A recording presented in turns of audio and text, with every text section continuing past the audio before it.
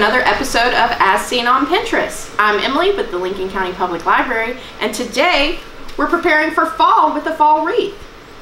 Now you can either go to the dollar store for your leaves, you can use like newspaper or scrapbook paper and create your own leaves, or you can use dried leaves for this project. And I have burlap, but you can also use like an old bandana, t-shirt, anything like that, anything fabric we can wrap.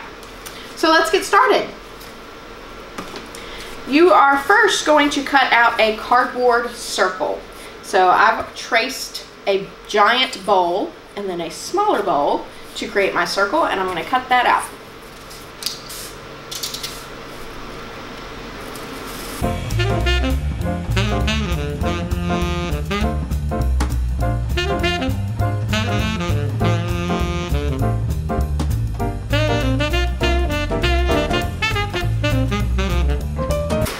Once you have your circle cut out, you are going to take your burlap or fabric or whatever you choose to use, and you're going to wrap about a third of your circle.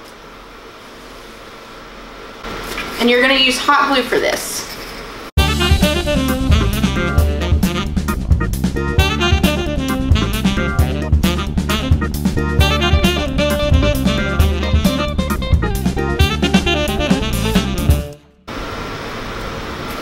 It's going to kind of look like this once you're finished. Next, you're going to take your leaves and lay them out on your cardboard circle to decide what pattern you want, and make sure that there's no cardboard peeking through. You also want to make sure that you rotate your leaves so they're not all facing the same direction, to just add some variety.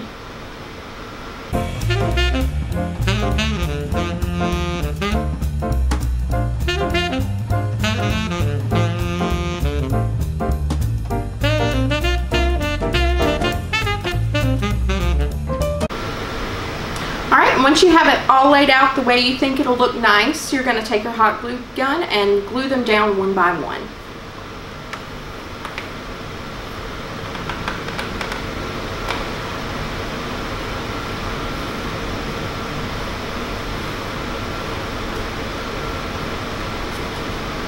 You want to make sure that you overlap them so it adds more volume to your wreath.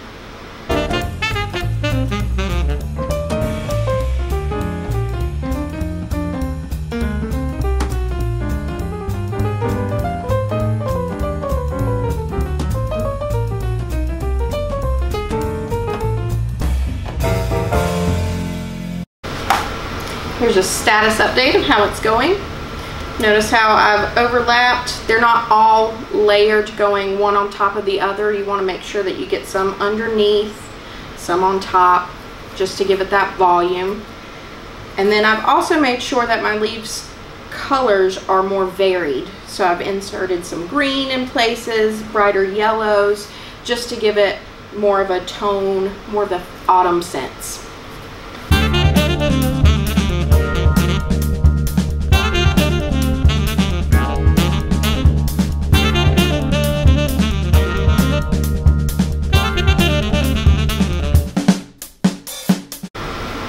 You also want to make sure that you cover up where the burlap meets the cardboard.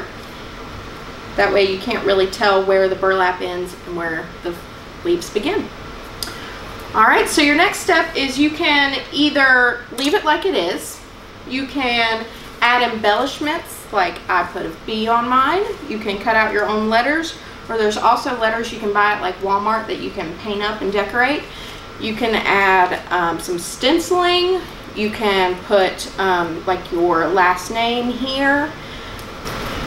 Now, once you're finished gluing the leaves down and any added things you want to put on here, you need to decide what way it's gonna sit. So I think I like it this way with the burlap on the edge. And you're gonna take a little bit of string or ribbon and you're going to tie it so it's got a little knot in it.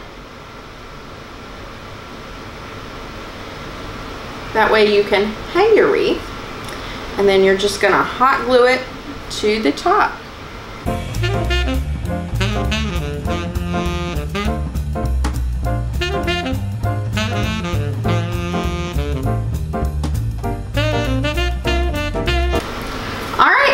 And once you get that hot glued, you have a beautiful wreath to hang.